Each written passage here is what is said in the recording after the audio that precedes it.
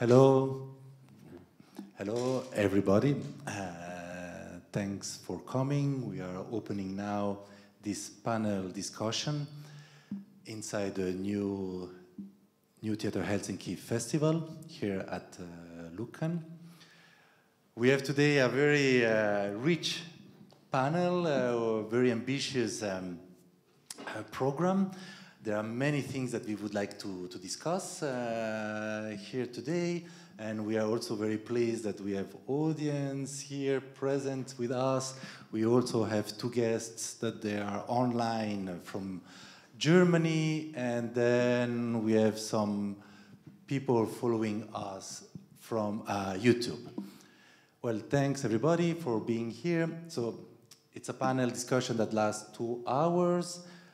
But since it's quite packed, I will immediately give the voice to the guests that are here, and I will also present myself. My name is Davide Giovanzana. I am one of the founder of New Theatre Helsinki with David Kozma, and kind of creating this whole event, and with the help of Yasmin and Nori, we are developing the activities of New Theatre Helsinki, but you will hear more from them later. But let's start maybe with you. Hi, it's actually really nice to be here. My name is Nori Varga, and I am a facilitator and coordinator of the New Theatre Helsinki Theatre of the Future Youth Project. So I'm mainly working with youth, but of course I'm also involved into different projects within the organization. And by education, I'm a theatre pedagogue and a theatre historian. Yasmin. Hi, nice to see everybody. I'm Yasmin Ahsanolla, and I'm a freelance actor and performer. I trained in England, in London, and then I worked in London before I moved back just before the pandemic. And yes, so I work with the New Theatre Helsinki project in the youth project, and then I'm also a board member of the House of New Theatre Board. And yes, and I am working with diversity and equality with the Actors Union, so I'm currently the president of the Actors Union's Equality Committee. So yes, I'm here to talk about that. Thank you, and then Anna. Hello everyone, very nice to be here. I'm Anna Danchev, and I bring some words from the music scene to this panel. I'm a singer myself, singer-songwriter and an artist.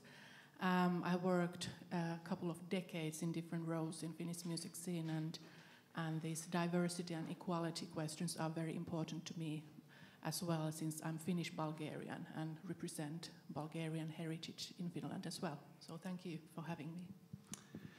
Thanks. And then Vanya. Hello, my name is Vanya Hamidi Isaksson. I'm a Swedish Finn living in Sweden, but coming to Finland a lot and digging into my Finnish family's history and working with multilingual performances and dramatic works. I'm a playwright, so I write and I just finished my PhD, so I had my public defense in December at UniArts Stockholm. And the thesis is called The Potential of Multilingualism in Dramatic Works. So it's about a playwright's perspective on multilingualism, but it touches upon, of course, actors and the audience perspective as well. Very happy to be here. And then finally, Rogerio. Hello, everyone.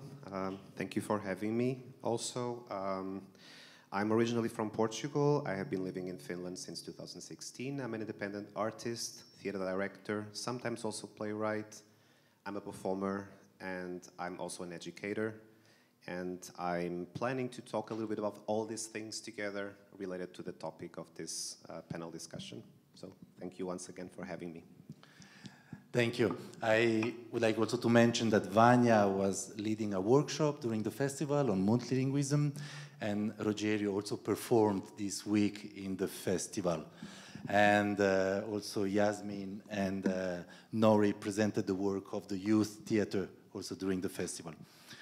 The plan for today for this panel is to tackle several questions. The first one, New Theatre Helsinki is advocating for having a space here in Finland, here in Helsinki, about diversity and inclusiveness.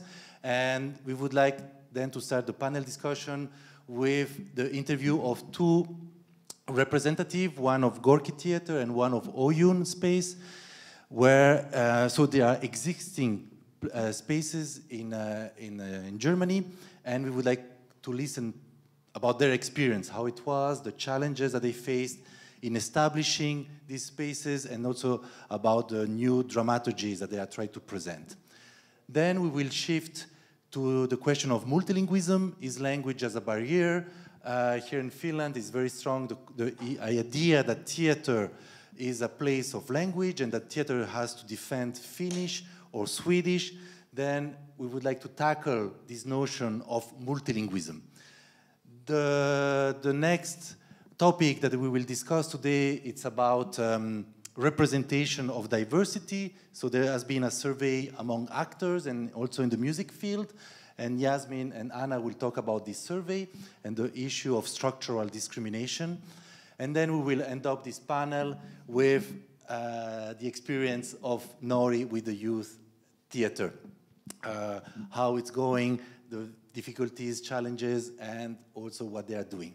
But let's start with our German guests. I will move.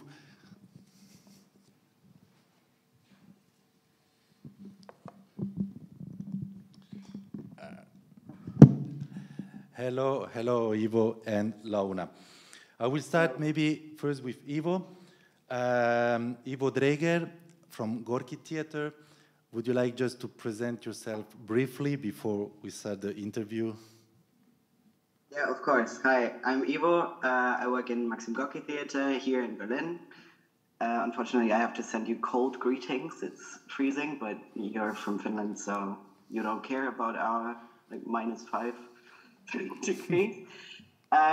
Yes, so I work in the dramaturgy department. I'm a dramaturgy assistant in the office of Maxim Gorki Theatre, and I've been working there for 1.5 years now. I studied literature and dramaturgy before here in Germany, and yes, my focus is very much on the different productions we do in Gorki and also very many festivals that we present. Thank you. I've seen some productions of Gorki Theatre. I especially liked a lot how Gorki Theatre you reconsider some German classics like Schiller, also a new production like Rabatt. Rabatt, which, if I'm not mistaken, in German means discount.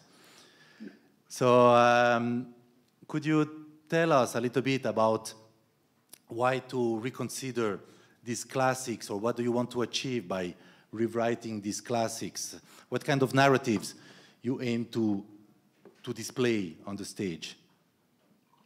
I think for that aspect, it's very much important to keep in mind that German theater, the German theater scene, the mainstream scene is still very much very white, very cis, very hetero oriented and portrayed on stage, but actually that's not the picture we see when we walk on the street in Germany. That's not at all what I look out of the window every day and see. So reconsidering classics in the sense that Gorki does it, it's all about actually portraying the real life experience and not having some kind of white utopia. It's not a utopia, but portrayed on stage, which is not and has not and never been the case, but in fact cancels out people from the public view that still have existed and have been there all along. So by reconsidering the classics and actually focusing on having them portrayed by actors with a migrant background, or having them portrayed by actors that are part of our exile ensemble, who came from Syria, came from Egypt, came from Palestine. We put the people on the stage into those classic stories that everybody thinks are very white, that live Berlin today and make the population of Germany up. And what kind of challenges did you face, like when Gorki Theater has this change of direction and you really became this space where these new narratives were presented? What kind of challenges you faced and how it has been since? Challenges. I mean, I've been only there for 1.5 years, but I'm hearing a lot about the challenges that we face and still face. So, Shermin Langhoff, when I talk about the Gorki Theater, and we're talking about the diversity that Gorki brought to the German theater scene, it's very much due to Shermin Langhoff, who's our current head of theater. And she started in 2013-14, so it's already been almost 10 years that she has been the head of Gorki Theater.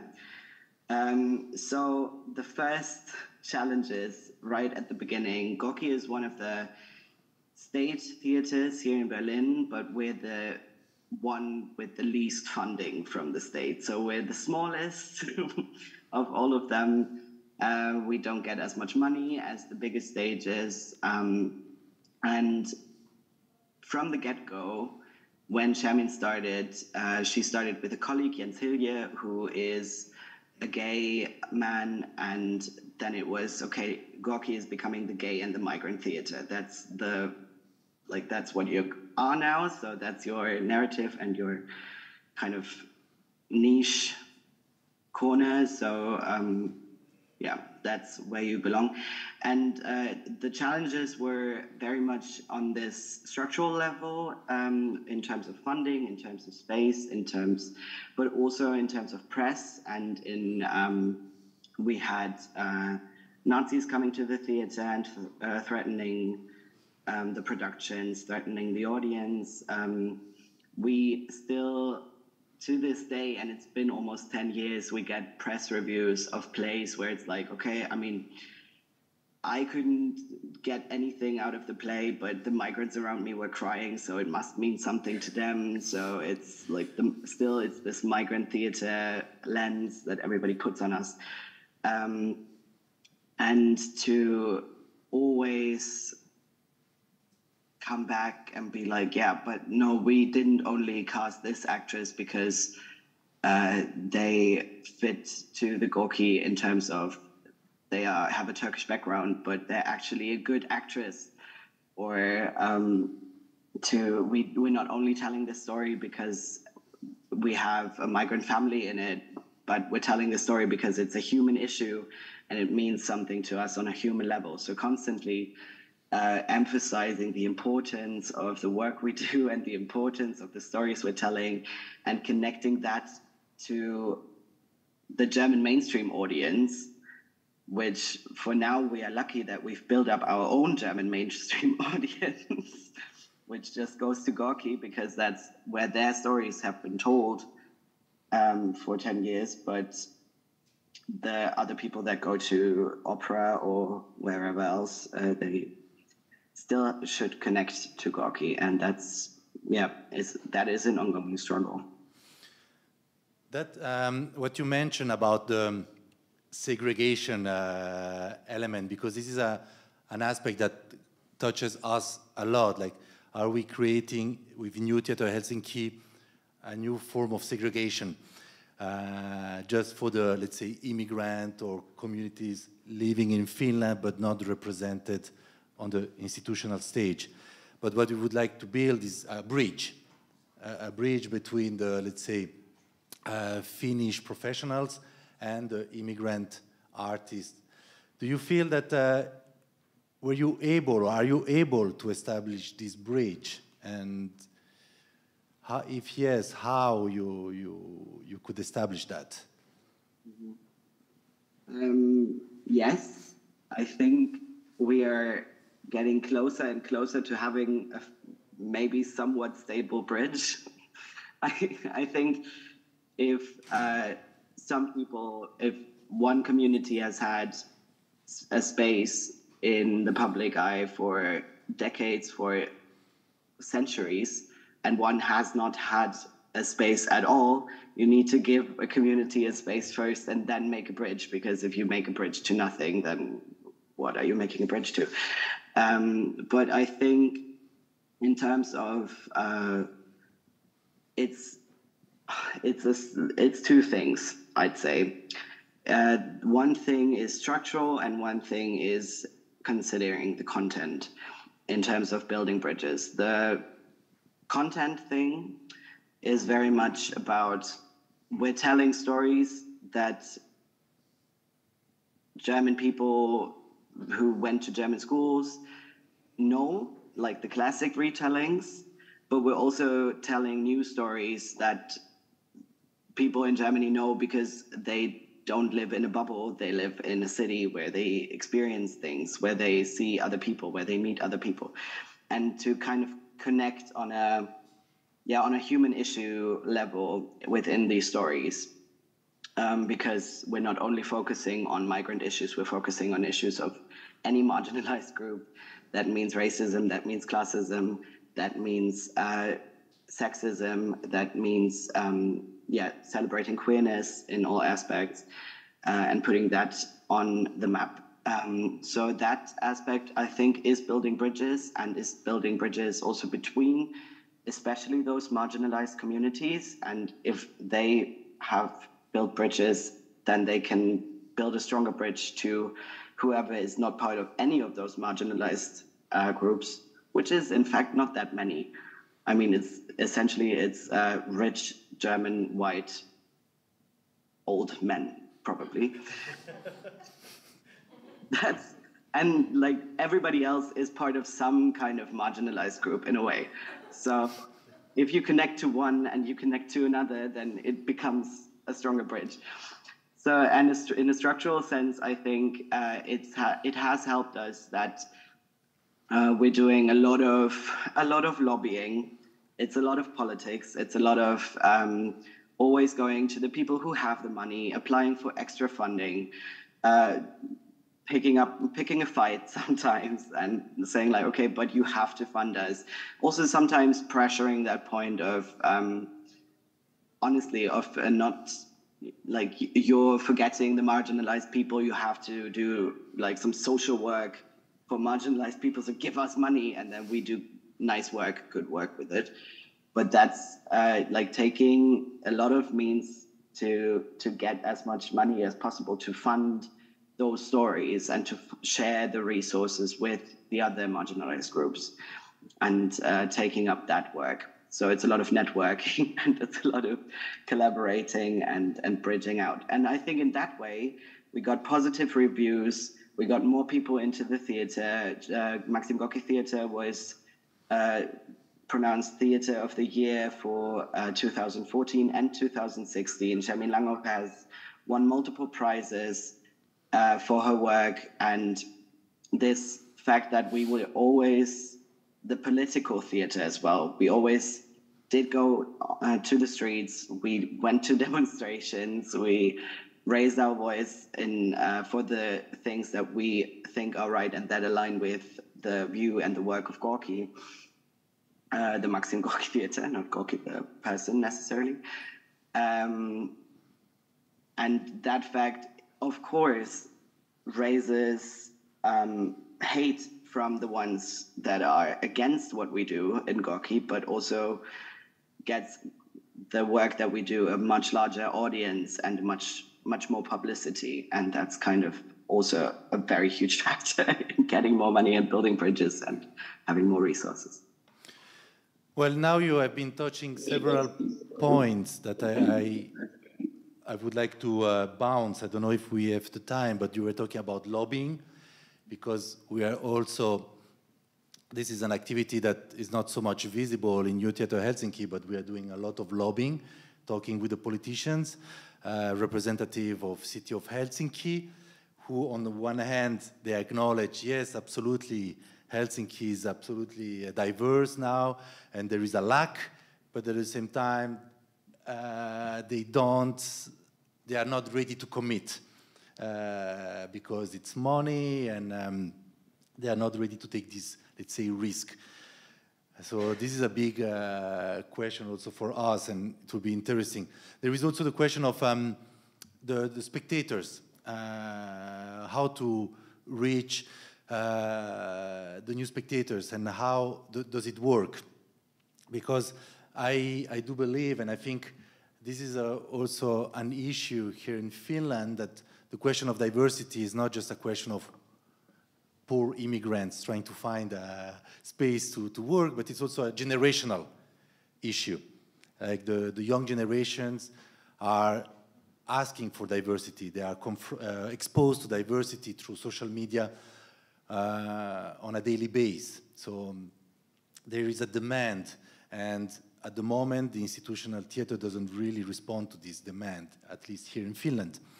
So I would be very interested, like during these 10 years, how was the audience development? How you reach the audience? Did you also, because a question that we are asking us is, should we also reconsider how we make theater? Is maybe the way we think that how theater should be very normative? And should we also reconsider that maybe some communities don't come to the theater not only because their stories are not represented, but also because the way the stories are told do not touch them. So did you notice also a change of how you do theater, how you consider dramaturgy? In some aspects, yes, and in other aspects, not very much. I think, so in the premise for Shermin's work at Gorky, any head of theater applies for the job and says, okay, we want to do, this is what we want to accomplish, and that's how we want to do it. And then the state says, okay, you get the job, but you have to do repertoire theater, or you have to reach the villages outside of the city, or something like that. And for her, the state premise is that she does not only do repertoire theater, so the classic theater we put on stage and is like the classic well-made play, or even but she also has a premise for doing other events, doing performances, doing concerts, doing panels, doing interactive theater, doing exhibitions with art, films, all of that. So that's a huge pile of things, which is not classic theater in the way that we are used to having it put on stage, but is different, is anything else that is to do with culture. And that's part of her job in running Gorky, and I think that's also what helped Gorky gain new audiences, because I think some audience members, definitely, we got through, okay, what's the story we're telling on stage? Or they saw a performance piece first, and then they thought, okay, I like this actor, and I'm going to see the new production they're in. And then they kind of got into it. We actually right now have an actress in our ensemble who, as a student in school still, she had to go and see a play at Gorky, and it was Verrücktes Blut, which you've also seen, the Schiller one, the classic one. And for her, there was very much like, okay, they're telling my story. I did not care about theater at all before, but now I'm going to study to become an actress, and now she's actually working at Gorky. So, sometimes that's how you reach people. Sometimes it's through very weird ways. We've also done, and we're still doing, the festivals. So right now we're working on a festival that has to do with the Gezi Park protests in Istanbul, which happened 10 years ago. We're going to have that in May and June. And that's also going to be including a bunch of different formats of events. So I think in this, for me, that's also what makes Gorky. Sometimes you just started going there because there was a nice party format that was happening, and then you ended up going into the theater. That's also a way to do things. Ivo, thanks a lot. I'm looking at the time. Yes. I have to stop here, although this is very stimulating and I wish we could continue, but maybe also the audience might have questions for you. I will leave this for the discussion at the end. Thanks again, Ivo. And I will switch to Lona. Are you with us, Lona? Yes, I am.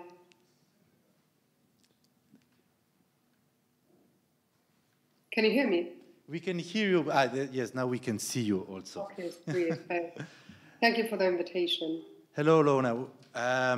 We are very happy that you are here. You are the director of the space Oyun. So it's a relatively new space. It's not so much established as Gorky Theater, which, let's say, it is an institutional theater and 10 years ago changed completely the direction.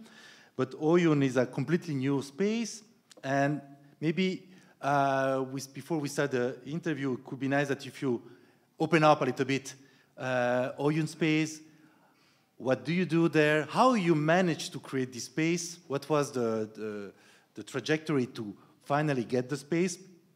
And what are your, let's say, objective or wishes for with this space that you managed to establish?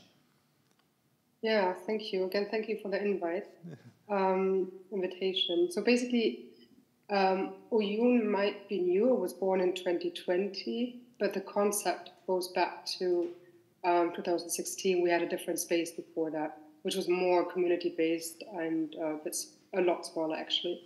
Oyun was born out of like an urgency to rethink and to redesign and reconsider who spaces are made for. You know, Oyun is a physical space, 4,000 square meter in a former brewery. It's quite large in Neukölln, right off Hermannplatz. And we aim to be the anti-disciplinary space that's rather centering decolonial, queer feminist, class critical, and neurodiverse perspectives.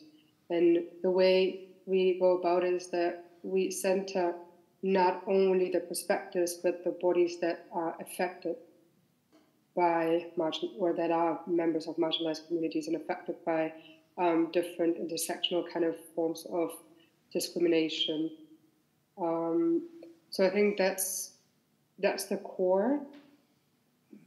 We opened on the first day of the first lockdown in March 2020 and have managed to grow quite, I would say, fast in a way where we, like when we talk about numbers, we start with 9 people, now we're 30. You know, we started with 30,000 additional funding now, or last year was 600,000. This year is going to be a lot less again. We only receive project funding, and I want to say it's one of the very few spaces that do so. The space is in square meter maybe a bit larger than Gorky, but we receive 17 times less funding than Gorky. Obviously, it's a different setting. It's it's a state-run and owned theater with an ensemble. This is a luxury that we don't have. So there are challenges and struggles that come with it. Because we are a rather collective-led or spirited or inspired organization, there are sometimes clashes with people that don't want to see us in these spaces. Similar to what Ivo has mentioned, there's quite a lot of increasing attacks by far right, by Nazis, by right wing, mainly people from the outskirts of Berlin, but also Neukölln in the direct neighborhood. And then, of course, there are people in power that don't find it as relevant as we do, and as a lot of people like yourself included do, to kind of bring diversity, representation, and inclusion into the arts and culture.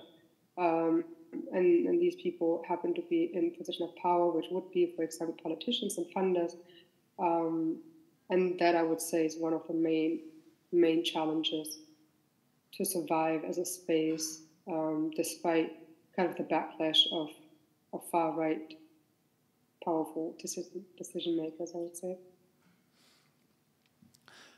That will be very interesting to dig more on the hostility, but also what kind of support you encountered and how you managed to create the space. I mean, like I mentioned,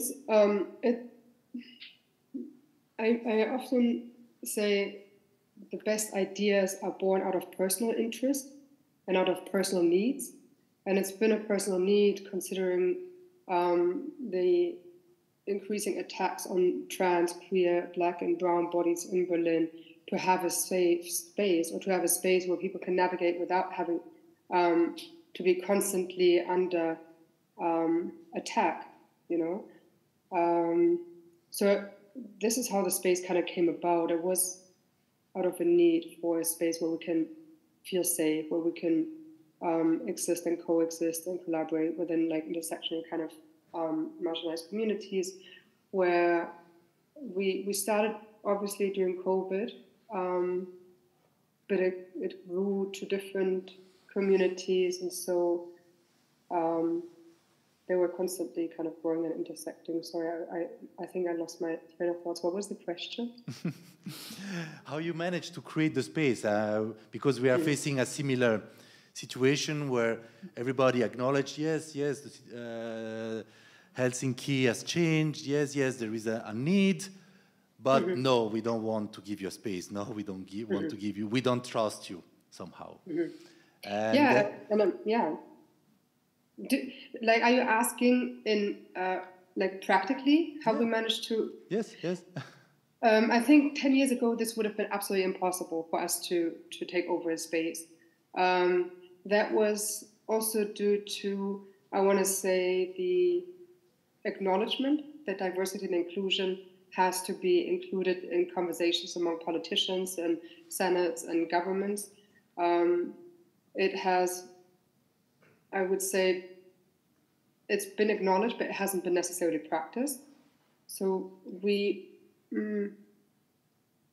were just able to, I mean, practically we applied for it. There was a public tender in 2019, and we turned in a application document of 90 pages to explain like how, who we are, how we're going to go about community building, how we're going to go about programming, how many events do we want to have, like share some numbers and some measurable kind of impact, and how are we going to create that kind of intersectional platform that is serving as a kind of foundation for knowledge sharing that is accessible, you know, that is decolonial, that is class critical, that is considering and inclusive of people with different kind of abilities, disabilities, like I mentioned earlier, specifically for marginalized communities. And so if I understood correctly, you started in 2016, and then in 2020, you finally managed to get your space. So during these 3 years, since 2020, how did it change your group, your community, and also how you reached the audience? What kind of audience you reached? So in 2016, we opened a space. There's a space called Bekesh. It was a community space, super accessible. It was in a working class neighborhood in Wedding.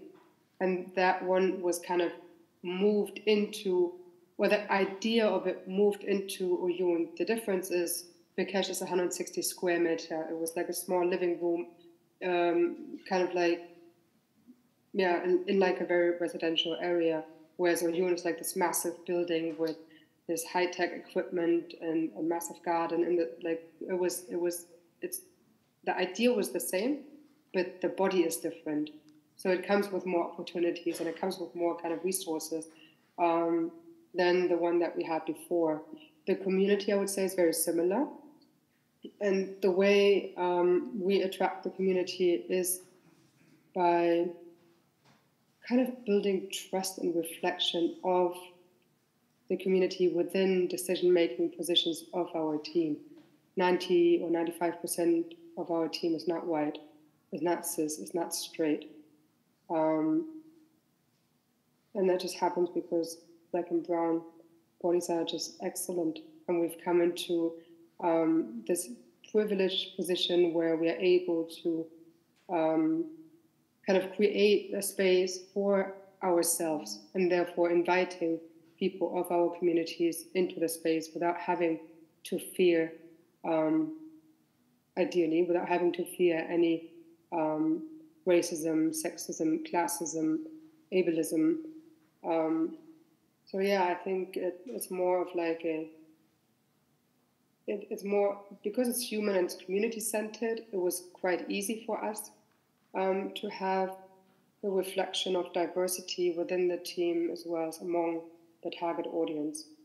And I think that is, I would say, the fundamental part. You know, I went to Kaisa actually in Helsinki to advise on how Kaisa could become more diverse and inclusive. And it's interesting to know that, for example, people in power could stay there for life. This is something that is quite absurd to me. Like, I'm in this position of artistic director and CEO, but I've set a limit of 5 years. So every 5 years, the artistic director has to change or has to leave, and the same with the CEO, just to make sure that different kind of narratives and discourses will find space when maybe it becomes too comfortable for the people in position already.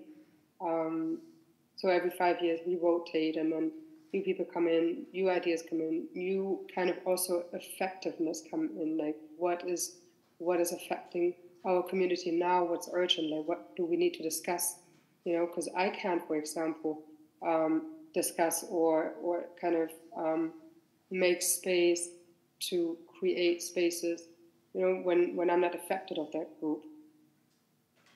Does that make sense?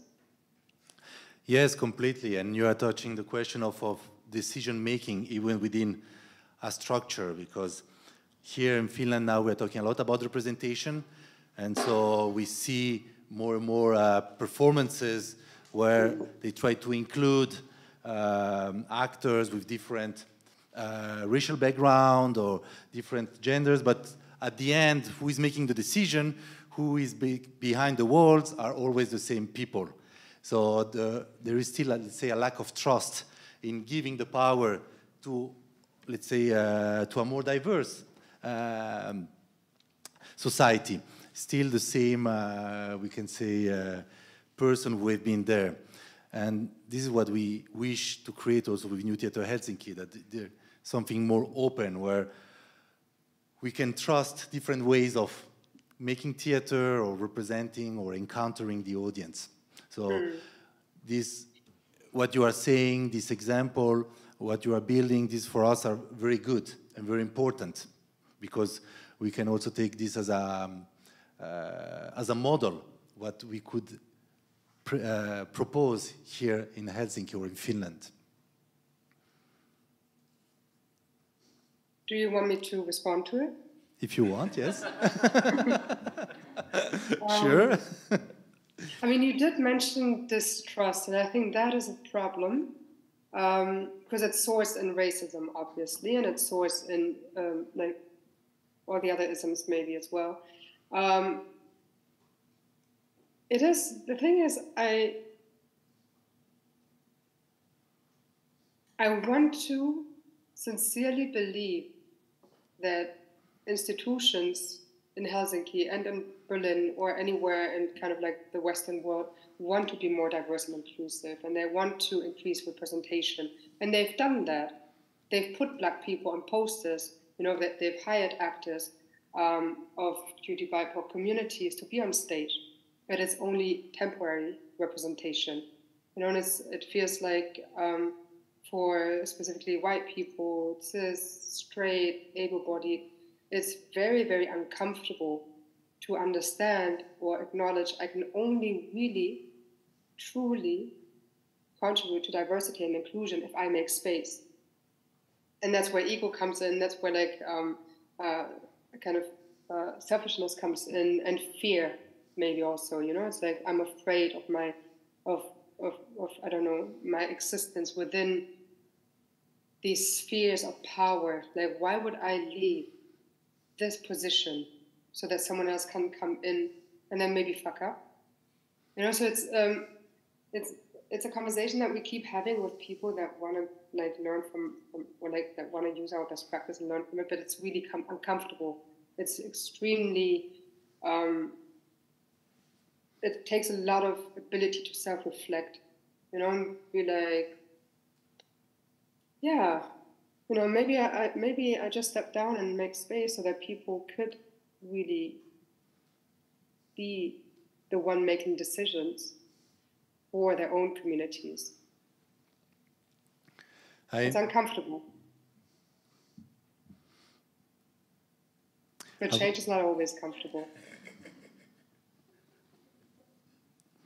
I would like to bounce back and need also to move on to the next topic, but this is so inspiring because when you talk about, let's say, hostility or trust or lack of trust, I mean, one question that we faced, when I say we, it was in a panel discussion where New Theatre Helsinki was involved, and it was like a surprise, this question, but there was suddenly a fear that, oh, but now if we need to take in on the stage, let's say, an actor from a minority community or racialized, or does it mean that it takes away the job from a professional actor? And it was like a shock, like to this question, like this fear that, oh, we are now taking away the job from the professional actors. Instead of seeing this as creating a new space, of enlarging, of bringing new audience. So it felt that there is a fear that now we are taking a space away instead of opening up the field and inviting more audience also to participate. I just wanted to share. Yeah, I mean, but they're also professional actors. You know, just because they're a migrant doesn't mean they're not professional. That's a very interesting question. But it kind of reflects, I guess, maybe like a narrative of discomfort. So yeah, interesting. Thank you, Lona. I'm sorry, we have to move on. Today the panel is quite dense. It was very nice and great to have you here. Again, repeat for the audience here, if you have questions, we'll leave them for the end, for the final discussion. But thanks again for being here today with us. Thank you. Yeah, of course. Thank you.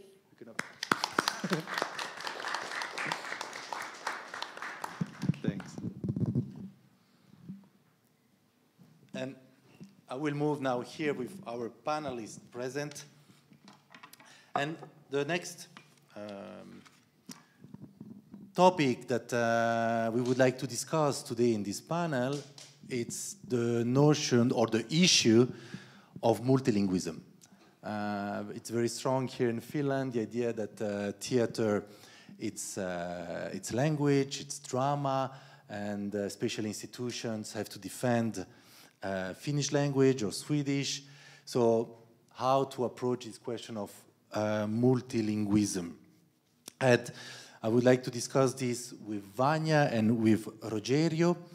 First, maybe we give the voice to Vanya, who actually wrote a PhD about multilingualism.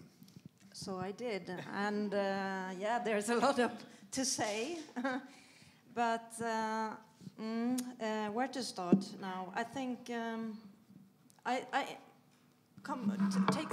pick up something about diversity first, because there's one can say that there's a paradox of diversity. In Swedish, there's a book, Mångfaldsparadoxen. It's a handbook for inclusion.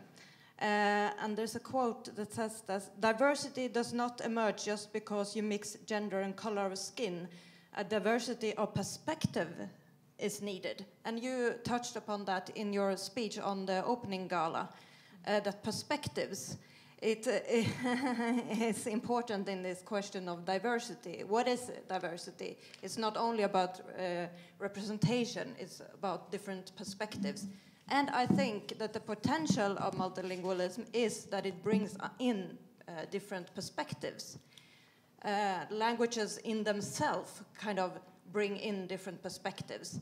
And with saying that, I do not mean that each, if we talk about languages, I don't see languages in an essentialistic way. A language does not carry one culture, it carries many cultures. I don't see, this essentialist way of looking at cultures and languages is not my point of view in my thesis. I see language and culture as something that we do. We do a language. We use language. We use languages to communicate. How can we communicate? And I think also transculturalism is an interesting notion which I use, because actually what is a culture? If we look at it, if we look at the language, there are many varieties within a culture, which I already said. And we can kind of break down things that looks like a unit. They are not, most of the time. What is Finnish identity? Is that one thing? Probably not. A Swedish identity is probably not a unit in itself. And that's how I approach these questions. So, just as an introduction. I started to work on multilingualism in Malmö, in south of Sweden, which is a very diverse and multilingual city. And we started with really seeing the potential of multilingualism. It was me and an Iraqi-Swedish director and actress who started a theater that was called Teater Jallada. And we were very inspired by the children in Malmö, the multilingual children, and their creativity and their way of communicating with each other. And we wanted to make performances for them. So we were just, okay, how can we do that? How can we involve all the languages in this group, or this many groups of children? So that's how we started. So we did not see languages as an obstacle or multilingualism as an obstacle. That's I really, I don't want to see languages in that way. I see it as a potential to communicate in other ways than if we speak in one language as we do now. So that was my entrance point, and we had a really good feedback from the children and from adults as well in Malmö, and they felt included. That was our common kind of experience out of this. They came up after the performances and spoke to the actors and say, "Hi, are you from Iraq? I'm also from Iraq. Do you speak this language?" So there was a clear connection between the audience and the actors and what was going on the stage, which really told us that this is something possible to do. We should do it. It's fun. Because I see multilingualism as a creative force, actually. It's political and it's creative, very creative force. I really would like to bounce back on the idea of perspective, like that does theater is a space for opening up perspectives or more to reinforce a certain narrative. And I wish that theater is a space where we can open different type of perspectives. And when it comes about diversity and multilingualism, how it affects not only, let's say, the immigrant or international artists, but also the population inside the country. I have this experience that I faced in Kemi. I was doing a community project in Kemi, so in the north, Finland, Lapland, and there were several groups involved, and then there was a youth group. And in the youth group, there was a girl, and we started to talk, and then the girl told me that actually her mother is Sami and the father is Rom. So she's able to speak Finnish, Swedish, Sami, and Romanish. And I was, wow, that's amazing. That's wonderful. Can you say some of the lines of the show in these languages? And then she turned white, and she was saying no, and she was like, come on, it's Rom, and it's Sami. So suddenly she was ashamed. She was ashamed by her own cultural background, and she wanted to be Finnish. So she wanted to speak just Finnish on the stage. And so this idea of diversity or opening up perspectives, it affects not only, let's say, the immigrant or international artist, but it's even the population itself. I mean, when I've been working with mainly with actors, groups of actors, and I always start with an exercise that is about their linguistic repertoires. And then in a group with people that you might not have any idea about, that there are a lot of different cultural and linguistic backgrounds, it pops up that each and every one has maybe a much more diverse background that you would ever think. So what is needed is to enhance that and to encourage that and see it as a competence for an actor to have many languages or dialects or styles of languages. When I think about multilingualism, it's also socialects and dialects and kind of styles in language, which is also a diversity. So I think just to open up, okay, but what do you speak? What languages do exist in your life? It opens up something, and then one can work with that, which we did now in this workshop, me and David Cosma. We had a one-week workshop with multilingual actors, and we started with this exercise. And of course, we knew some of the languages that they had beforehand, but that's how we started to work. What do you bring here into this room, and with your, what's your background here?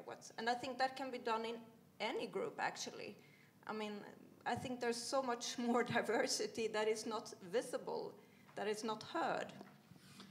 I think so too. And when I work with my students at the Theatre Academy, I often start the year with them talking about the word to act. And I analyze the word to act in different languages, in French, Italian, Finnish, and English. And we try to understand, for instance, behind the word to act, in English there is an idea of will. So acting, it's a question of will. And often it relates to the notion of ethics. How do I act? While in French, it's jouer, which means to play. There is a notion of playfulness, which brings in the notion of ritual, excess, and rules. And then in Italian, it's recitare. So could be translated as re-quoting. So the idea that you are repeating a truth. So there is an idea of technique that you are able to repeat that. And there is a connection with a tradition. And then in Finnish, näytellä, which means to show, but there is this la that is a kind of smaller somehow, if I understood correctly. So there is an idea of showing. So it's not clear for the students if this näytellä, it's an humble attitude of showing, or an idea that I show this, but don't pay too much attention. I don't really. So just the idea to look at how the word to act in different languages, to what it corresponds, already enriches the idea of the actor, like how to be on stage. Different perspectives on acting and enriching the acting notion of acting. Yeah. Absolutely. But Rogerio, since you are also dealing with similar issues, yes, how you want to respond to Vanya? So many different things that I could just pick up from what Vanya just said. But maybe I should start by adding one more language to your to your little exercise. In Portuguese, we also have atuar, so to act.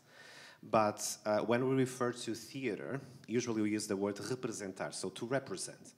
So there's almost like a double representation on stage when we refer to what the actor does on a stage. So sometimes it represents himself or herself or themselves. Sometimes it represents an idea of something. So this idea of theater as a representation, it's quite strong, I think, in the Western world, not just in my country. And I would like to suggest that multilingualism could be like a creative force, just like you said, or a strategy to sort of overcome the idea that theater should represent something. Because every time we do something on stage, we are always representing something, even if we are just playing ourselves, like telling our stories from a very personal, almost autobiographic point of view, so to speak.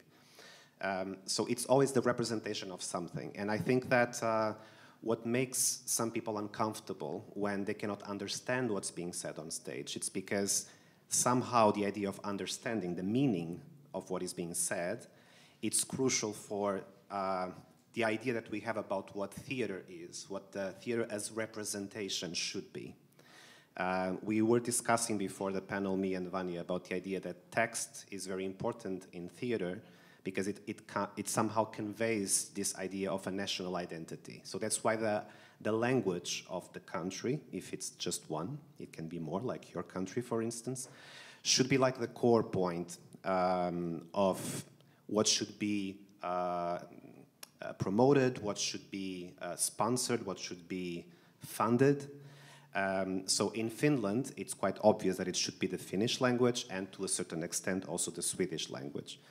But I'm interested in understanding how can we go beyond the presence of language and try to find other functions, other operations for the idea of speaking and saying things. So I really truly believe that even the simple operation of translating a performance, which we probably all have gone through to at some point in our careers, when we go abroad and we have to translate our shows if it has text. The idea of subtitling, interpreting, putting a caption, creating different meanings. So just this alone can be like a very interesting way to sort of expand the possibilities of theater. And I really truly believe that we should also try to overcome this idea that theater should be all about the text and the repertoire, as the Gorky dramaturgist was talking about.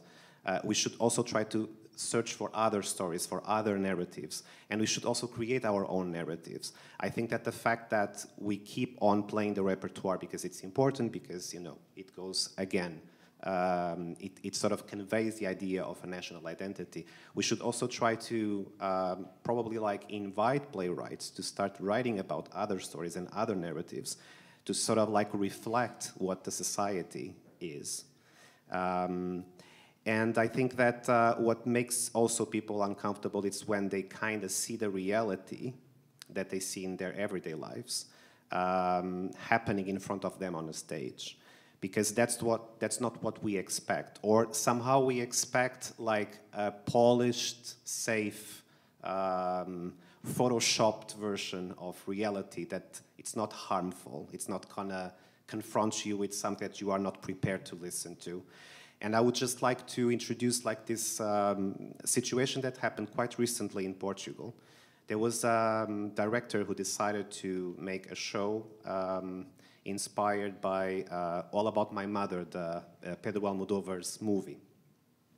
That has at least two trans characters, including that very iconic, famous one, Agrado, who has that beautiful speech in the beginning of the movie. But the character Agrado was played by a cis straight actor. There was a big demonstration, there was a big discussion online, and in one of the shows in Lisbon, the stage was invaded by a trans activist who happens to be Brazilian, brown, and a prostitute. So everything's wrong. Everything's wrong. It was a big scandal. And it's funny that all of a sudden everyone was not talking about what happened from a political point of view. Everyone all of a sudden was talking about what theater is and should be. Like the sacred dimension of the stage that should never be invaded by something that comes from the outside. As if she was like interrupting some kind of spiritual thing that should never be bothered. And it's funny that she is Agrado. She is like an Agrado representative of what we can see in society outside of, like in the real world. So people are perfectly fine with the idea of someone representing an idea of Agrado, but they don't want to see a real one in that same place where the other one is playing.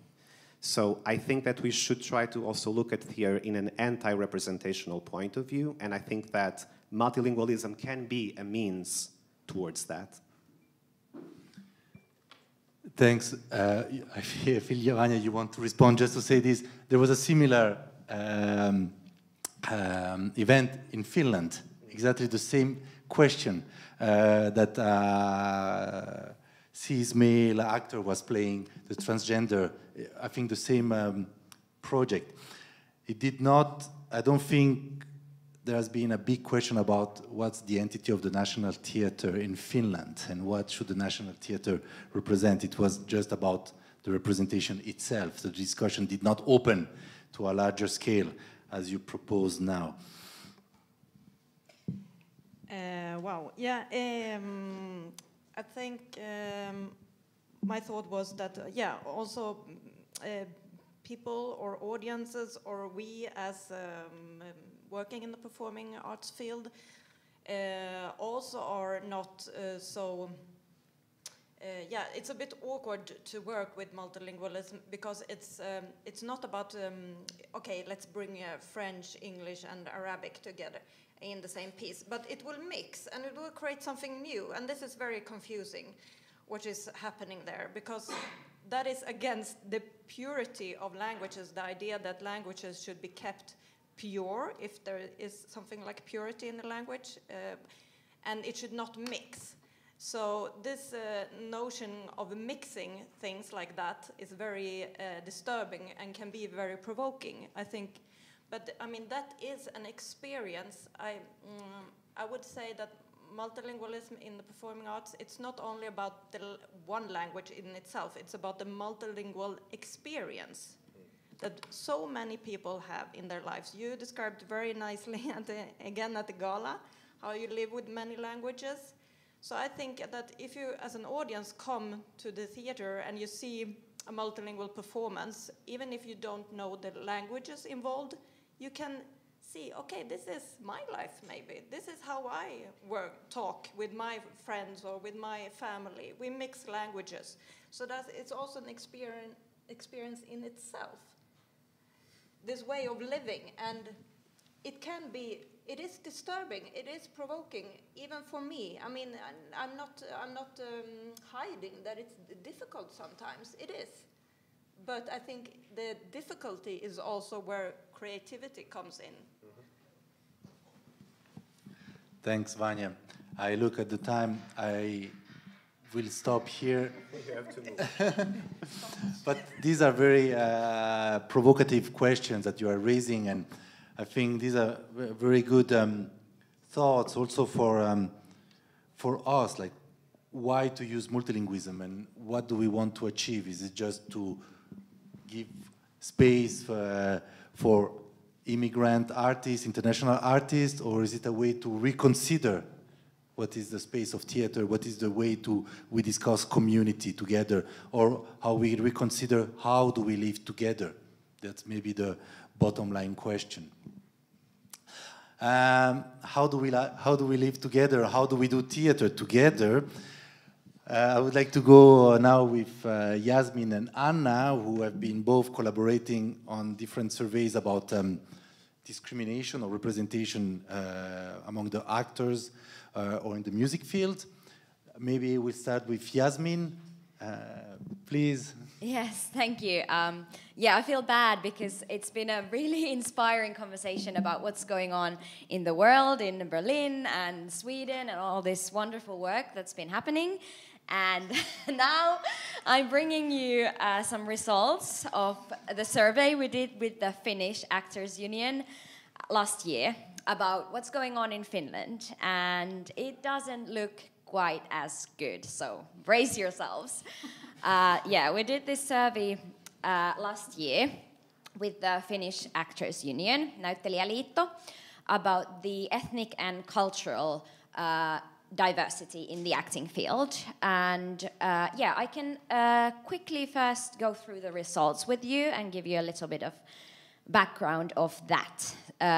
So yes, we started working with the Equality Group in 2021, and then we started working with the survey in 22, and then we published the results in the autumn of 22. And we chose to work with ethnic and cultural diversity for this first survey, of course understanding that discrimination is very intersectional, but we just wanted to focus on something specific, and this ethnic and cultural diversity was a point where the Actors Union hadn't been doing any kind of work before, so that's why we chose that. And yes, so the survey revealed that there is a lot of discrimination and racism in the acting industry, and that didn't surprise me. But of course, the results are, and the numbers are quite shocking, and the people's actual experiences are quite sad and shocking. And there were 3 main points that I would like to present to you from the survey that would maybe help us understand a little bit of the situation and what needs to change in the field in Finland. So the main point is that racism and discrimination are still not even recognized or intervened. So in workplaces, they are not aware of the problems, and the employers do not seem to recognize their own responsibility. So that was very clear.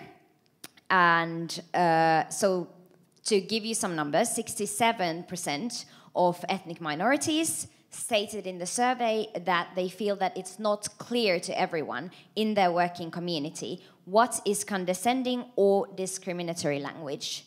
So that's our starting point. It's not even clear what is discriminating and what you can say and what is offending to somebody. And 83% of the respondents belonging to ethnic minorities stated that the directors and executives do not have norm-critical training or knowledge. So yeah, the respondents that belong to ethnic minorities faced a lot of discrimination. Some of it was, for example, name-calling, bullying, exclusion, racist jokes, and other forms of discrimination. For example, a direct quote from one of the respondents was that the N-word is still being used in my workplace, also by the executives. And another quote that I think is quite revealing of the kind of atmosphere that's going on in the acting field was from one respondent that said, people are afraid of offending minorities, so for the sake of their own comfort, they keep the minorities outside. So there is this kind of atmosphere that they don't really know what's okay to say on what to do. So instead of finding out how to be more inclusive, it is easier for the people making the decisions to keep the minorities outside for their own comfort. So that's the first point. The second point is that workplaces lack strategies for handling discrimination. So that came out with most of the respondents did not know who to contact when discrimination occurs. So there are not clear instructions, there are not clear places to go when discrimination occurs. So it is very evident from the survey that we need clear directions and clear tools on how to handle discrimination. And the third point is that also casting and programming does not pay attention to discriminatory practices. So even before we get into the whole work community, it is actually much harder for ethnic minorities and cultural minorities and language minorities to even find work in Finland. And 83% of ethnic minorities reported that they have less work opportunities because of their background, and they do not think that diversity and norm criticism is considered when making decisions of the program. And again, one quite touching quote from the survey goes like this. A producer has said to me that I am not as relatable to Finnish people because of the color of my skin. And that's kind of very clear. I can relate to that experience as a minority actor in Finland.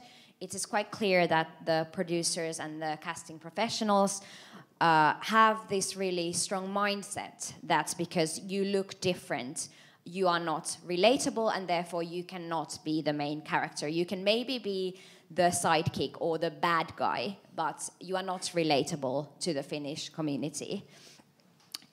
Yes, so that's the sad truth of where we are. And another thing that comes back to your wonderful point of the question that somebody asked in the panel discussion. So now they are taking the jobs away from the professional actors. And that's the reality, that we minority actors are not seen quite as professional as the Finnish actors. And that comes down to also the point that was revealed in the survey that the industry doesn't value education from abroad as much as education in Finland. So only actors who have graduated from the theatre schools here in Finland are considered to be professional actors. And if you have trained somewhere else, you are not seen as a professional, and you are not even given the possibilities. And yes, that's a very sad point, I think, and I can really personally also kind of relate to that. And coming back from my personal experience of coming after I'm Finnish, but I trained abroad and then came back.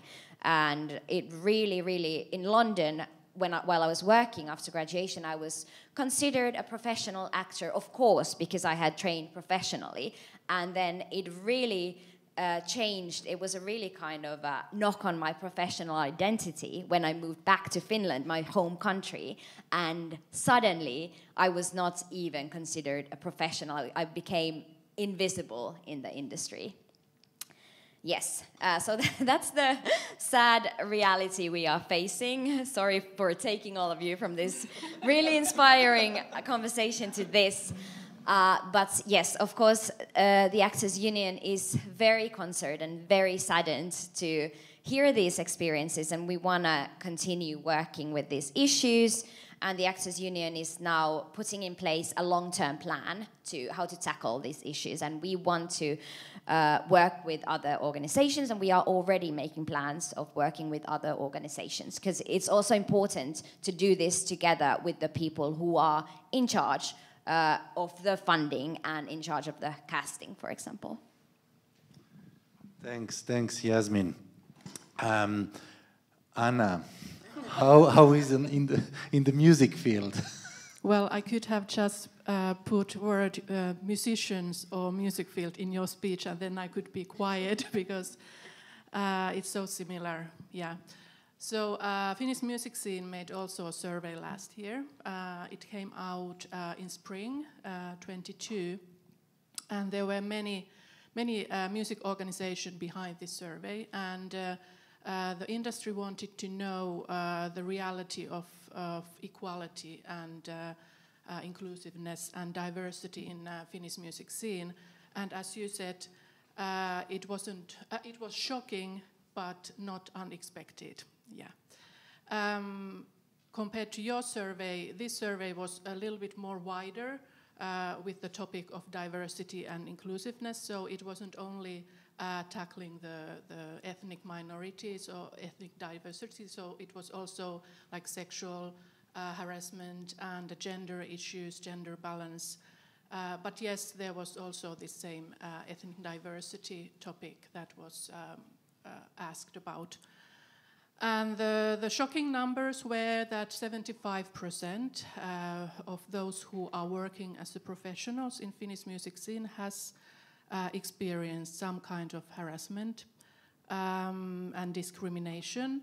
And well, I don't have those exact numbers now with me, but just to point out that it was mainly young generation, female professionals, and those who have ethnic background, who mentioned that they have experienced the discrimination.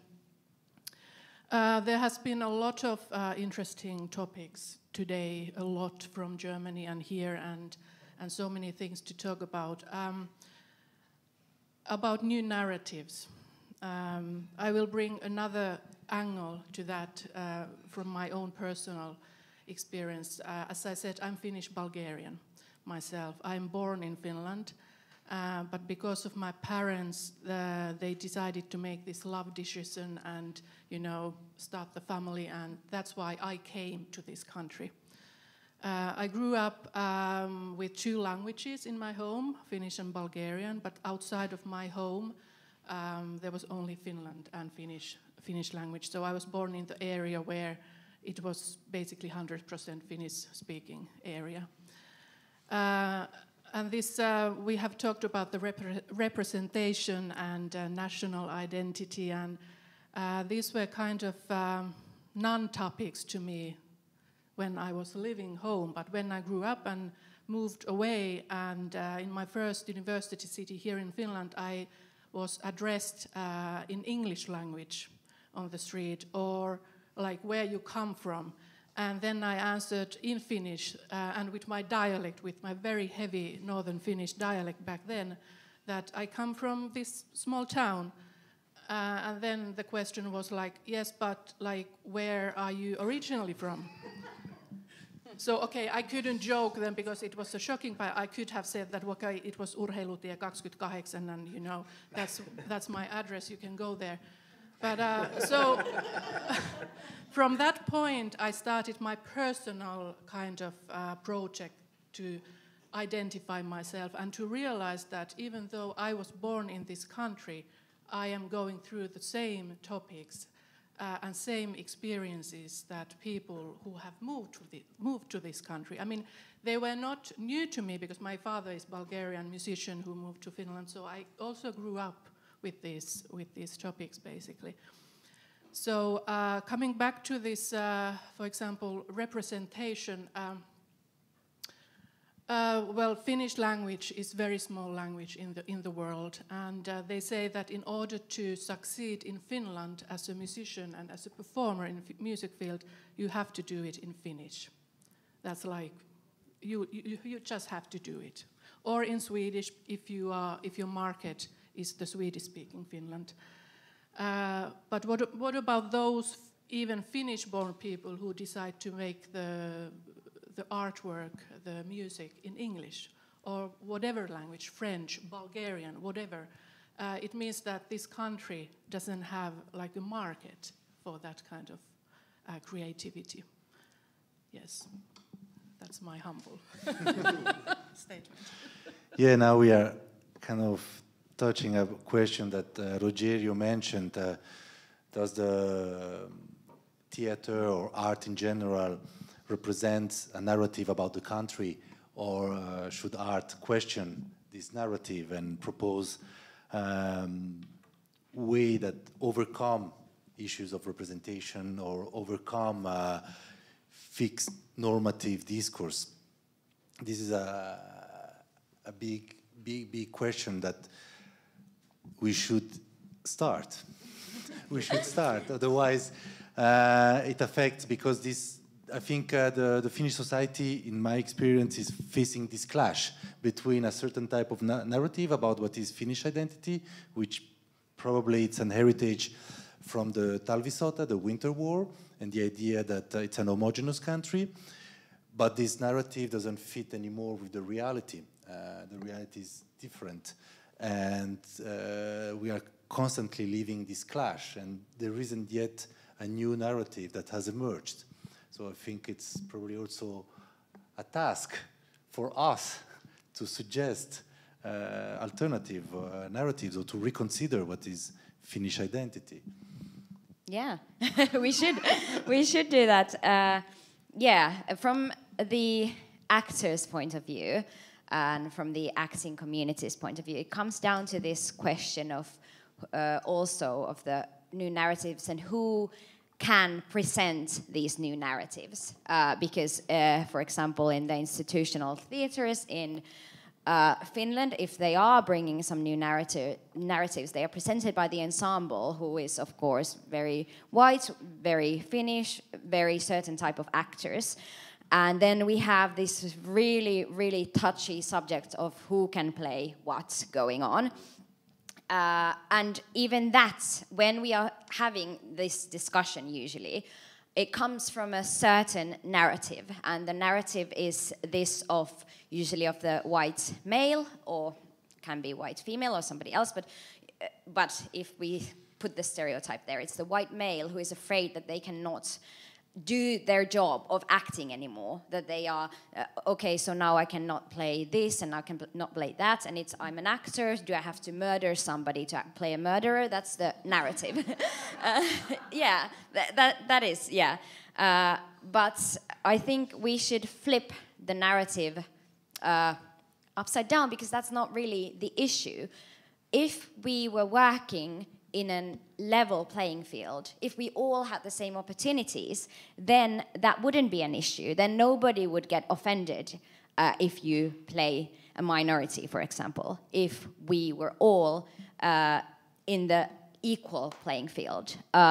So, yeah, we should look at who are these actors who do not have these opportunities to play anybody else but their color of their skin or their accent or something like that. And when we work in a truly equal, diverse acting community, then it's not a problem and you don't have to worry about this thing.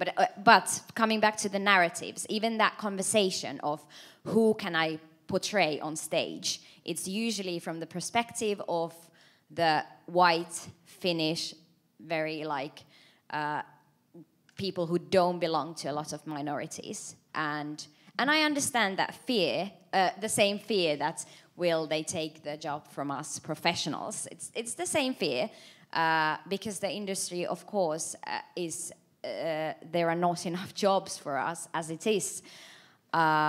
So yeah, I can understand that fear, but also we should look at, again, what you were having such a nice conversation there about who has the power, and if you do have the power, are you willing to give it away to create a more inclusive community? Thanks. Would you like to bounce? Yeah, I mean, I totally agree with you. I can't be just, silent here because you just make it so perfect. But if the platform is equal, then we wouldn't have this conversation, because then it's based on your ability, like your talent. That should be the only thing that matters, and because we are doing art, so that's the only thing. The equality is if we have the equal platform for everyone. Yeah. Thank you, Yasmin and Anna. I would like to. I'm sorry to put pressure. But we still have one panelist present, Nori Varga, and I would like to give the space to Nori that she can tell us about the experience with the theater of the future and what kind of challenges you have faced, you and also Yasmin, and what kind of story also the youth they want to tell. Yes, thank you. And thanks a lot for these really, really deep and crucial points, I think, we heard. I was thinking what kind of nice connective line I could start with, and then I thought that it's actually really, I think we are really privileged that we are working with the youth, because it gives us a lot of hope. So after this nice discussion about the statistics, the really sad and horrid statistics, I have to say that I have the feeling that our groups, the students we are working with, they have a really different relation to these topics. So I am really positive about this, that there is a change coming and no one can stop this change. Sorry, Nori. Could you explain which group are you working with and yes, who are the... Yes. So we have currently 3 youth groups within Youth Theatre Helsinki, and 2 out of the 3 groups are in different outer districts of Helsinki, one in Oulunkylä and one in Kannamaki. We are cooperating with the Nuorisotalo system, which is the youth centers of Helsinki. And we have the 3rd group in Lapinlahden Cultural Center. Our students are mainly from the districts we mentioned, but of course not just. We meet weekly, and we have a yearly structure. We do theater, we use and practice different genres within theater, and our age group is between 12 and 18. And we focus on the narratives they would like to talk about, they bring in. But speaking of the narratives, I can already dig into the slippery slopes of the project, because this is, I think, a really shocking experience of ours, that the narratives can be often really conservative. Speaking of genres of theatre they would like to work with, of course, we are living in a society, and of course the educational system also adds to this. But we kind of try to give the students the support and the confidence and the feeling of community, that they are brave enough to speak about the issues they are actually interested in. And I think we have quite a diverse group of students. So the topics are also now starting to be really diverse, and it's really interesting because even though they are from the same age group, they have, all 3 groups have kind of different interests. And of course, the general teenager problems and difficulties came up. So the relationship with the parents, parenting, the bullying, the group dynamics in school. But also we have some interesting, how to relate to the events happening around us, to news, to aggression, to a society that's kind of not as tolerant, not as inclusive as they wishing for, and so on. So it's kind of really a wide range. But I can say one thing, which gives us a lot of hope, is that I think that they overcame certain narratives we just heard about before. Of course, I also have to say that our groups are really small, are pretty small. We have altogether 20 students in these 3 groups, and we are wishing for more. And this is again another slippery slope, because we do a really hard work to gather new students, but it's extremely hard. And it's also a bit frightening, because when we visited these outer districts of Helsinki, we experienced that the students' opinion about theatre is just devastating. They hear the word theatre and they have a really, really clear facial expression sometimes. You know that there is a huge work to be done. They have a lot of stereotypical thoughts about theatre, And some of them are coming from their families. Some of them are coming based on their traumas from school, because they are forced to go to see certain performances. And we just heard like about the lack of certain narratives. So of course, if they are forced to sit through a really long play in a really rigid building for hours in silence, and they are always like hushed, and even though they have a discussion, hopefully that opens up about what they saw, but they see a play which is really old and traditional, and they cannot relate. It's really, really hard for them to connect to the genre. And it's really dangerous. It's really dangerous, because then connecting them back to art field, it's extremely hard. So maybe now I try to like kind of list everything, because I know that we don't have a lot of time. But feel free to ask questions later, and I can open up certain like topics. I just quickly, I don't know, showed around. Yeah, thanks, Nori. This is a big issue, because it seems that when talking also with Yasmin about this experience, also among the students who are actually interested in coming, then there are some difficulties to follow the classes, because being from some areas of Helsinki, there are this pressure from the community, from the other students, but then there are issues at home. So actually there are a lot of structural elements that prevent students to follow to the class, while other students from other areas of Helsinki, Punavuori, don't face the same issues. So for someone from Punavuori, it's much easier to follow a theater class than someone from Kannelmäki. And it's not even a question of interest. It's really that the structure of the neighborhood, it's discriminating or not. Yes, and I would like to just refer back to what Ivo said also, that it's really important that this work is a community work. So it's a much bigger challenge, because if we include the students, we include the parents. If we include the parents, we try to include also the community.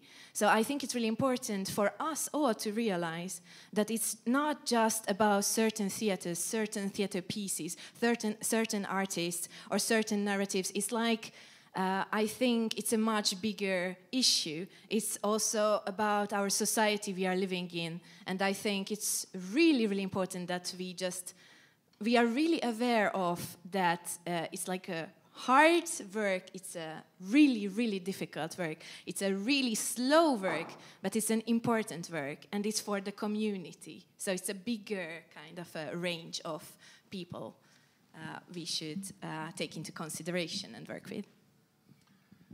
Thanks. I would like to believe that theater is a space where we can reflect on the community, and we can feel that we are all citizens of Helsinki, and not that only certain people are citizens of Helsinki and the others are invisible.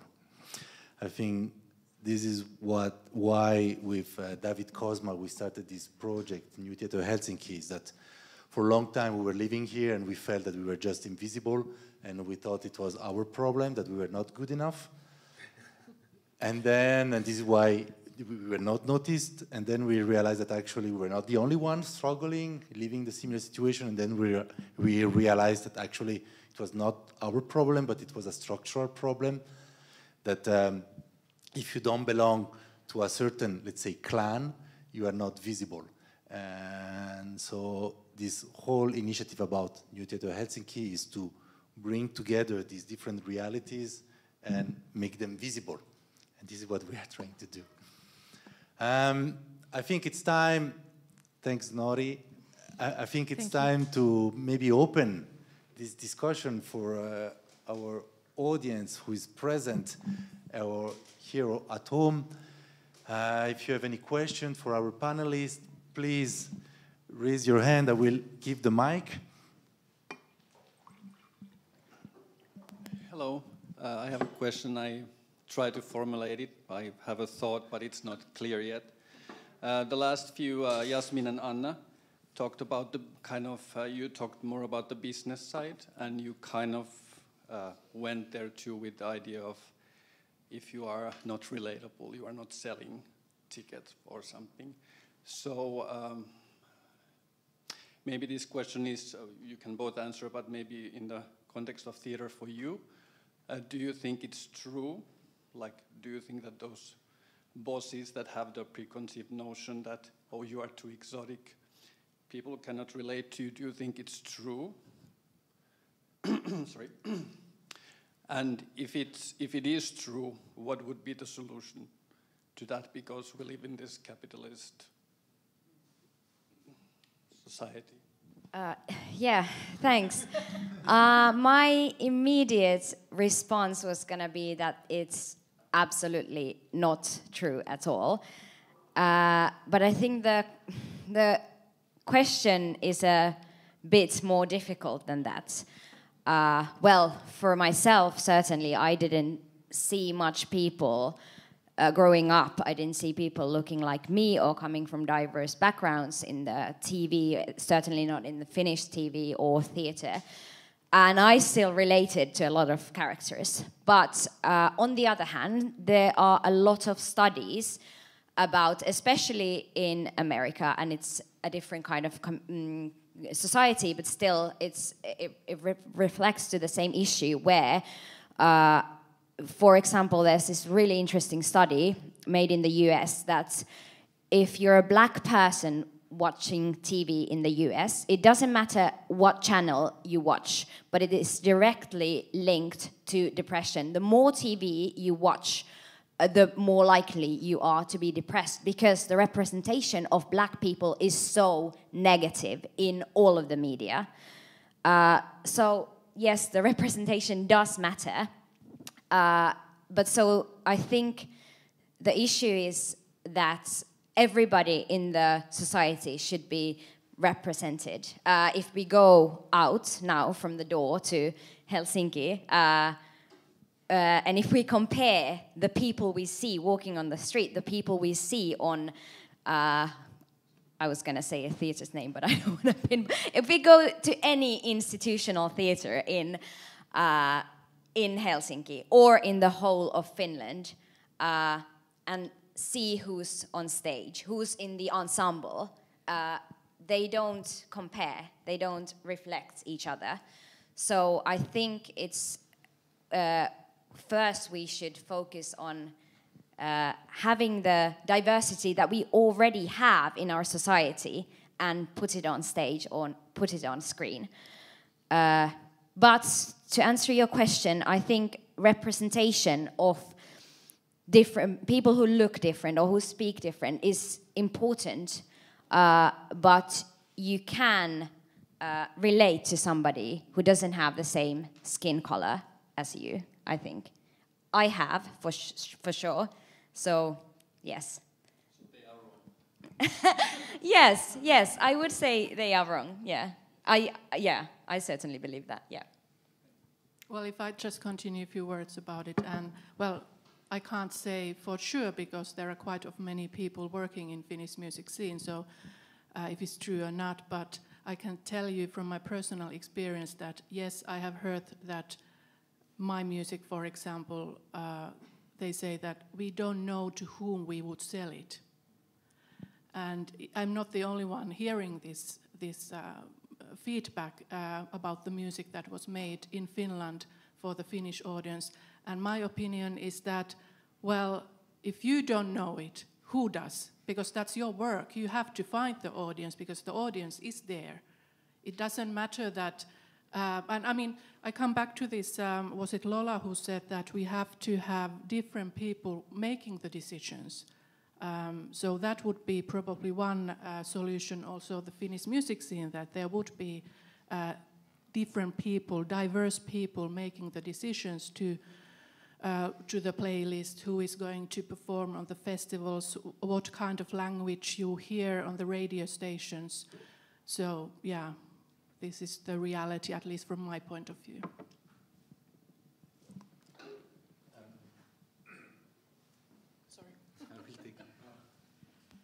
Yeah, sorry, I have a question. I'm Brazilian, living here for 20 years. I did a lot of theater with immigrants, kids, and we had this cooperative called Sumart. I think some people here heard about it.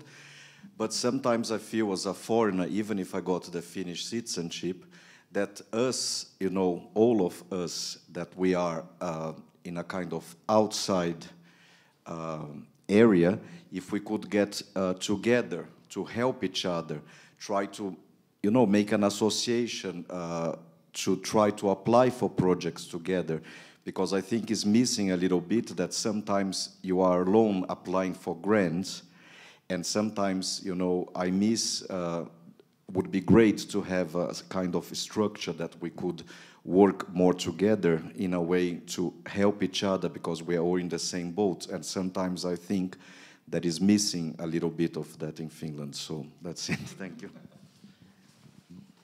So the question is for you. Well, this is why we created New Theatre Helsinki, exactly to bring together. And you are talking about your own experience.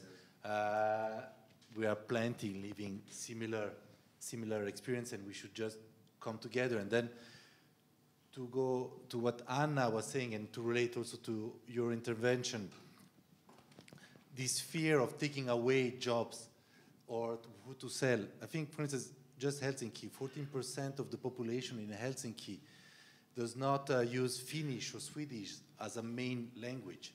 So it's like 150,000 people.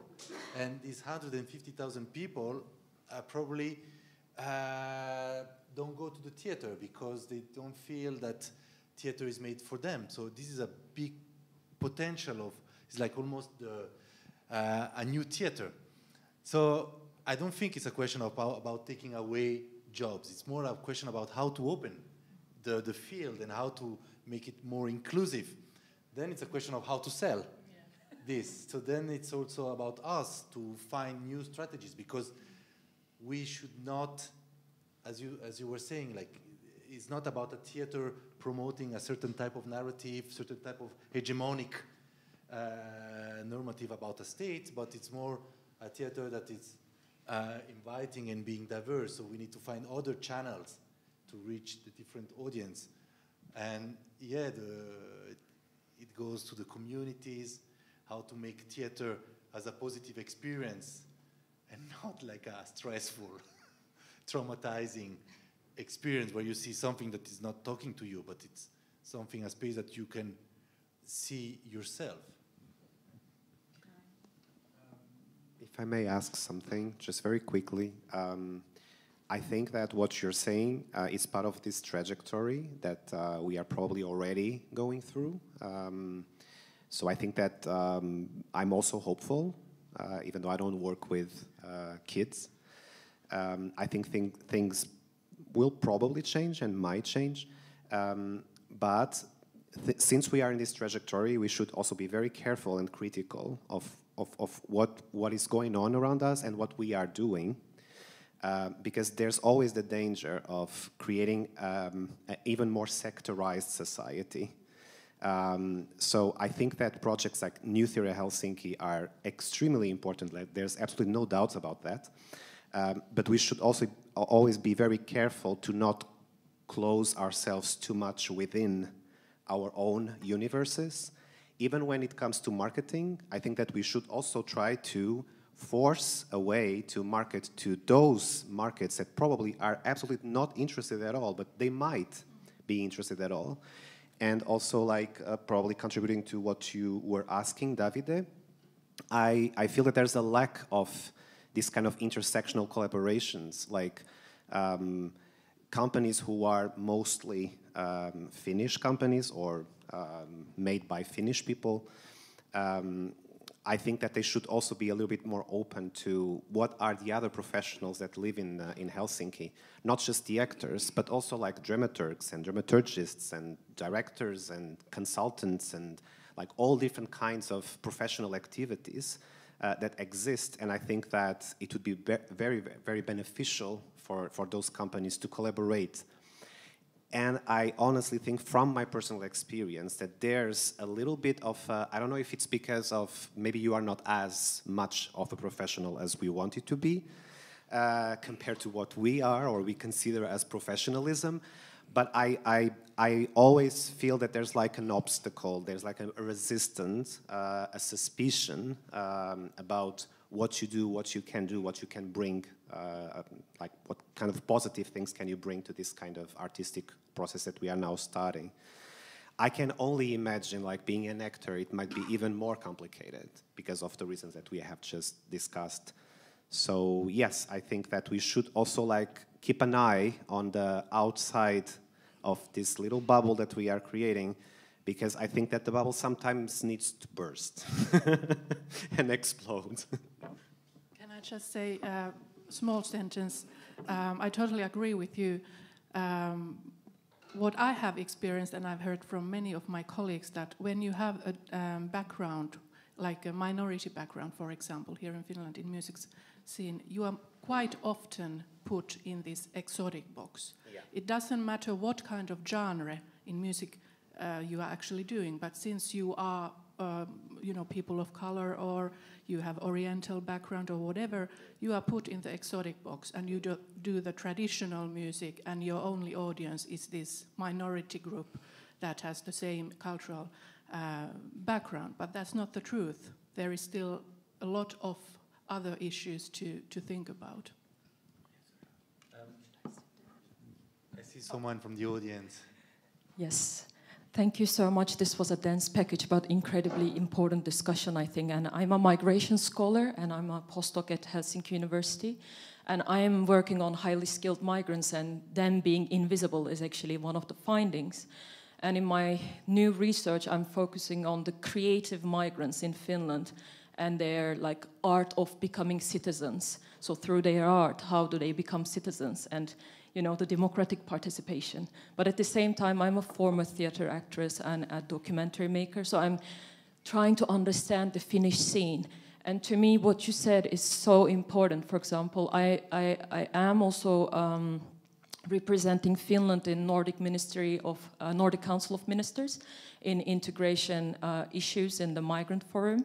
And the next meeting is on arts and culture. How can we establish this in the Nordic region? So I'm here today as a researcher from the university and someone representing Finland in the Nordic region, and I will take this and the case of new theatre to my research, but to the Nordic Council as well.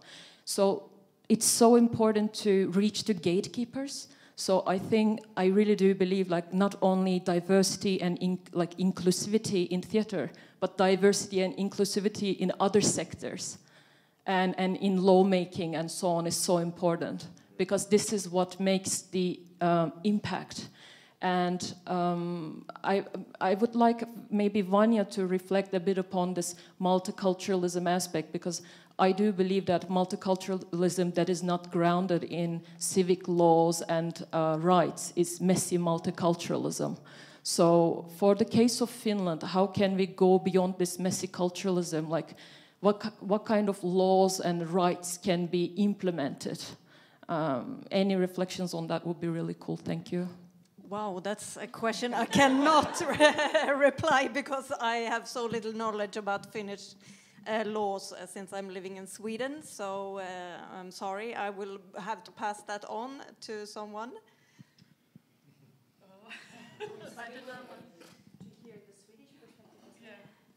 The Swedish perspective. Yeah, what would we do in Sweden? I mean, now I don't know, but maybe it felt like I brought up one example from Malmö, and that was a kind of positive example now. But I would say that we have the same issues and problems in Sweden as here. It's of course different, but there are a lot of lack of diversity in the Swedish performing arts field as well, and I do recognize what you are talking about. But can you maybe repeat your question or make it more accessible for me? So I can make it accessible for all of you, because I think the survey was also really interesting in that sense, because can we create a control mechanism? For example, if an actor hears discriminatory words, where does that actor go to whom, you know? So how can we implement these things, some top-down approach where this power is being kind of checked in a way? Yeah, absolutely. That's the work that we should be doing. So there has been a lot of talk about creating these guidelines. For example, the UK's Equity, so the Actors Union in the UK, they have these guidelines for inclusive casting, and so that's one thing that we wanted to work with, these clear guidelines in the union, and we want to do it with the employers, together with the employees, so the theatre directors and all of that, because of course it needs to come from both sides. And then we have been looking at what other countries and what other unions have been doing abroad, because we don't have experience of doing this work. So I think a lot of the one really interesting thing that we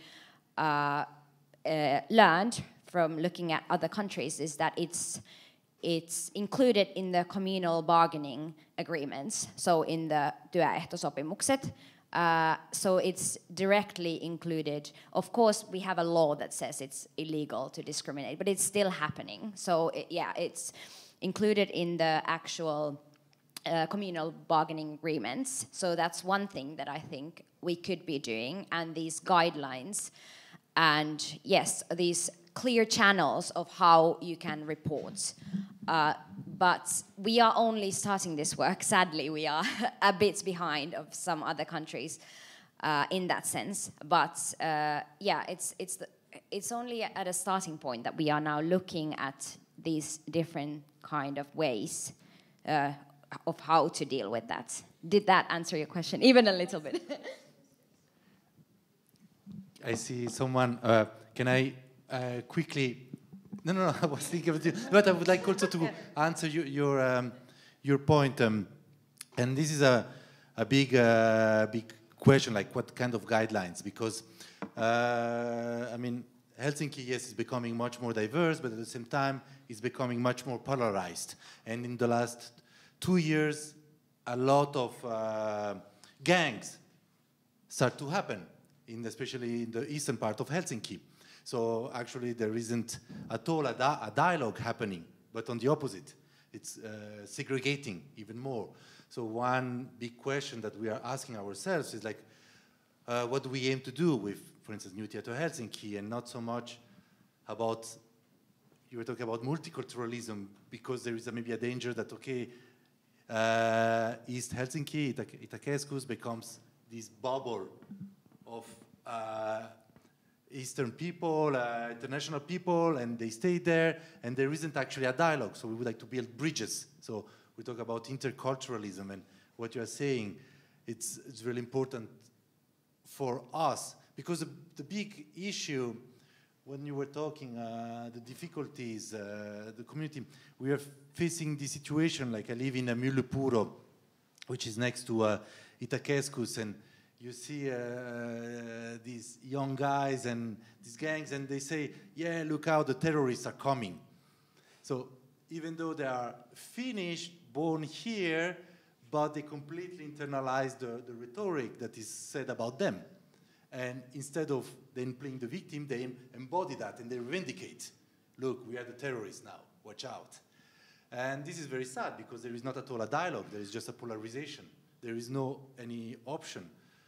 If we talk about guidelines, maybe the issue of S2, second language, this is a big problem.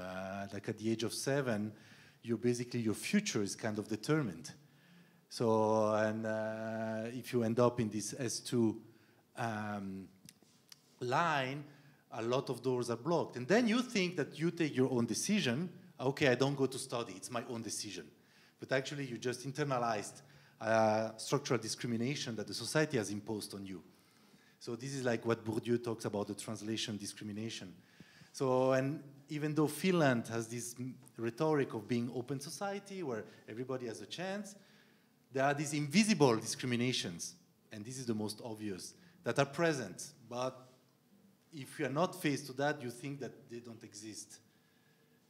So what kind of discourse we make about immigrants or children of immigrants, this S2 line, for instance, these are kind of concrete elements. Hi, my name is Rita Pakvalena. I work at Culture for All, that works with helping organizations in issues regarding accessibility and diversity and inclusion. You were asking about what are there. Of course, there are legislation. Of course, this is totally, all of this that we've been talking about, it's against the law. So yes, we have all those legislations, so we don't need so much more. What we need is tools, how to work, how to address things, how to make things visible. And I think, for example, the how to say yhdenvertaisuus ja tasa-arvo plans, the equity plans, like not only on paper, like not only those dead papers, but actually like plans that are in your daily life, the way you work. And now, just a week ago, there was the ethical guidelines was published. So there are all kinds of guidelines, but I think that the organizations need to have their own plans. They need to have their own plans that the whole working community is committed to, plans that you go through once, twice a year, and it doesn't matter if you're a small organization. We also have a equity plan, although now we are 10, but when we did the equity plan, we were 5 people.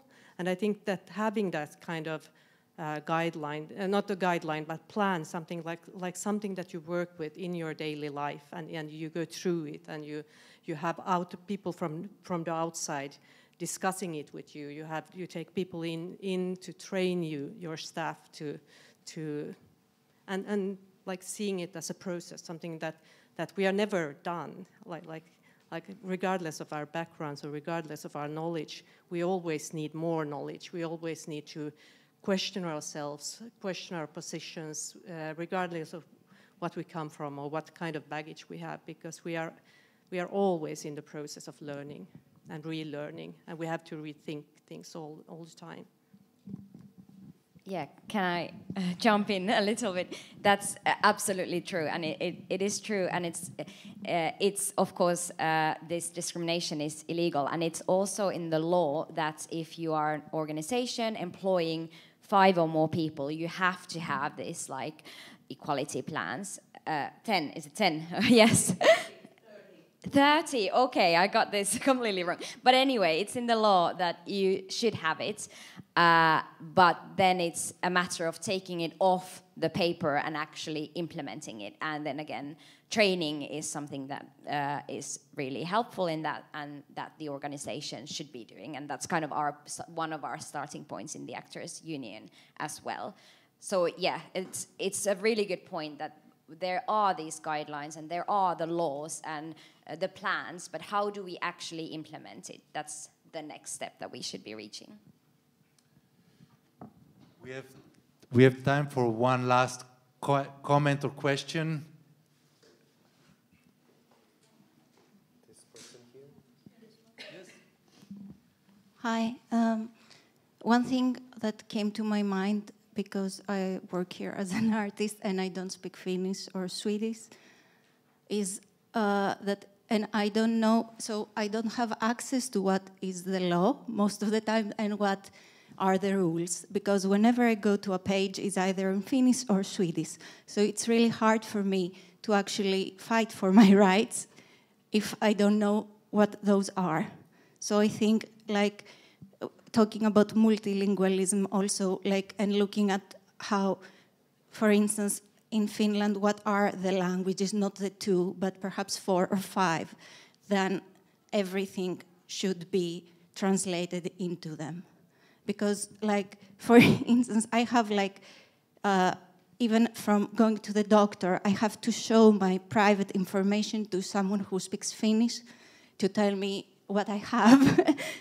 So, and the same with contracts, like, and Finnish and Swedish colleagues most of the time do not share how much money they're making. So when I ask what is the average or the proper, pay, for me. They just like say, oh, we don't know, it varies. Like, so there's no way, and even through unions, like there was some people who are Finnish speakers and Swedish speakers that tried through Temme, this union for performing artists. We wrote to them, I wrote in English, but somehow they included me there to have like this plan that they then, the unions go to the employers and they ask that, oh, yeah, you know, this should be taken into considerations regarding like discrimination. And even the unions page, like I'm not in a union, I've been asking, like all the unions pages are also in Finnish or Swedish, and they have like a small thing that says, oh, if you want to contact us, write an email here or call us here and we'll respond. But it's a huge leap for someone to do. And when you are constantly fighting with, like for your survival in language, like you go to the grocery store and you have to know Maito is milk, or like you get yogurt instead, you know. Like, so you don't have time to formulate like a whole email asking all the questions like in a language. And a lot of times also people think that every English-speaking person here is native. Like they always complain about when we work in projects like in English with me, this has happened, that they always complain, oh, you know, it's too easy for you. For us, it's not our first language. Well, it's not my first language. It's my working language here. And there is always like this kind of, so there are so many things. And the other thing is resources. Like, could there be in the law that, yes, we discriminate against mainstream and we give this amount of money to like other initiatives? Because whenever I'm invited in spaces, all the spaces that work with artists from foreign backgrounds and all the organizations, there are organizations at least in the visual arts like Catalyst and Globe Art Point that are working with people from other backgrounds. And we get so little money that then when we have to invite someone, we have to say, you know what, yes, come, we offer you this job, but the fee is so small. Because, so to kind of balance that, you have to give, like both people in Berlin, they were talking about the resources. Like, you have to give proper resources. So yes, when I invite someone from a foreign background, I can give them the 2,000 euros. Like that.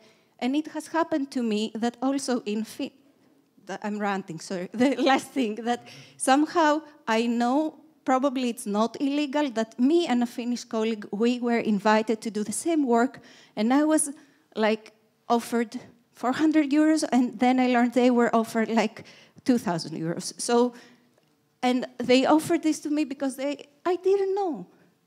So I think it's very, like in lawmaking, I don't know if this is there, but somehow to be illegal to get a fee based on your background. Thank you. This is a really big issue that we try to tackle. I mean, you're talking about resources and the fact that as an international artist or foreign background artist, it's more difficult to get to the resources and the finance, and then how you find the resources. It's a big problem, and we are fighting for that. And also GAP is and Catalyst are very active to ask all the unions to have pages in English to make this equal and accessible. This is an ongoing discussion, and it's a big issue that goes to the political decision, as you said. And this is what we need to make this lobbying, and then the authority, even though they acknowledge that there is a problem, that there is a lag, that there is a gap, there is still a resistance to really provide with the proper resources to fill up this gap. I look at the time, it's already 5 o'clock or even more. We will stop here. This is like opening a Pandora box. We can go on. I hope we will go on, we have to go on, maybe not here, in other situations, but the question of diversity and inclusiveness is not just a favor that is done to the immigrant artists or the international background artists, but it's a favor to the whole society to make it a more equal and open society. I would like just to remind you that there is a festival going on at the Svenska Theater organized by New Theater Helsinki. Tonight there is a performance, Wrong Movements. Next week there will be a Turkish performance, Pizza Karagöz. Then Liebes Europa on Tuesday, State of Things. Next week, Monday, Tuesday, State of Things. And then Shamans, which is a multilingual performance for kids. Thank you everybody for being here, for sharing this discussion. Thank you for the panelists, for the people present here and also online. Kiitos. Thank you.